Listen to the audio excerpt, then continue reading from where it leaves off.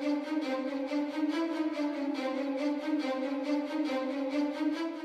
guys, this is RS2 and today I reviewed the Kre-O Dungeons and Dragons Kreon Warriors Vansi set. So this is the box here. So sorry about the different background, but yeah, I'm currently in a different location right now. So yeah, but so you can see it's recommended for just 5 to craft, and this set's A7713, and yeah, so comes with 30 pieces, and it's the first wave. And yeah, so the back, you can see, shows you all the stuff that it comes with, and also all the other Kreon warriors. So yeah, but aside from that, that's really it for the box. So this is the instruction manual here. So you can see this thing folds out like this, so you know, it's pretty long, but yeah. So the back, you know, shows you all the other sets, and yeah, here you got the parts list, and yeah, aside from that, that's it for the instruction. So this set does also come with a card here, which, you know, is the Vansi's card, and yeah, there's the back, and yeah. So this is the figure itself here. So you can see she has this orc flag on her back, which is a printed piece. So yeah, that's nice. And yeah, you know, it's just a normal attachment piece, which, you know, it's pretty similar to Legos. And yeah, so you can see her hair is in a pretty special design, I guess. And yeah, so her face print is pretty cool. I do like the gray and white color tone, and yeah, it looks really cool. And yeah, so on her shoulder here, you can see you got some like armor, and yeah, you can just remove them really easily.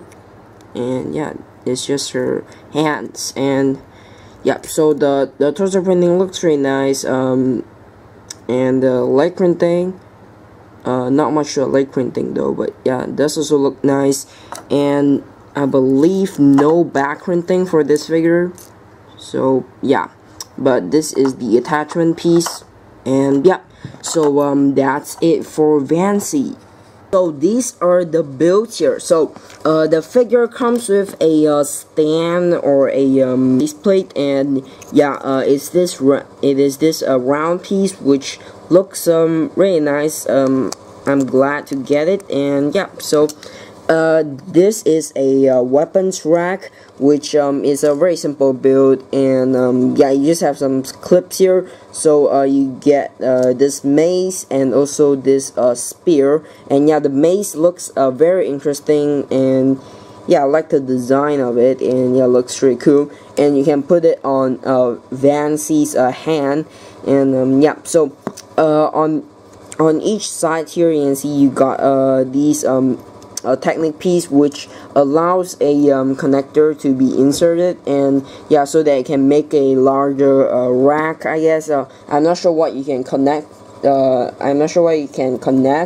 But yeah, I guess it's very interesting, and yeah, so it's pretty cool. And lastly, this set also comes with a Kre-O brick.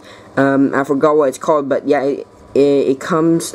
It comes in every set of Kre-O, and yeah, just a pretty simple brick. And yeah, so that's it for all of the builds.